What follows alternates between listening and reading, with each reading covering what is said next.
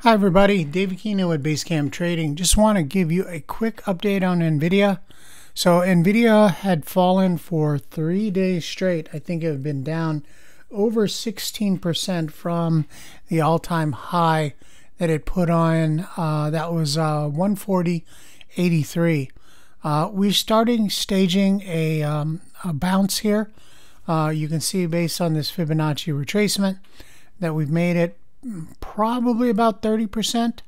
I think there's a reasonable expectation that a lot of traders that are looking to buy NVIDIA and wanting to buy the bounce. I think NVIDIA will try to make a move back up to 130 at least. Now this could be two things. Tomorrow the market could just open and run higher, touch 130, maybe even 132, or it could pull back maybe in the 120 area, put in like a double bottom or a cup and handle type pattern, and then make it back up to 130.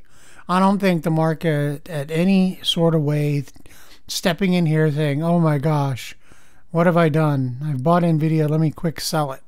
No, I think people will say, okay, it's had its little pullback, kind of reset, now it's ready to move higher.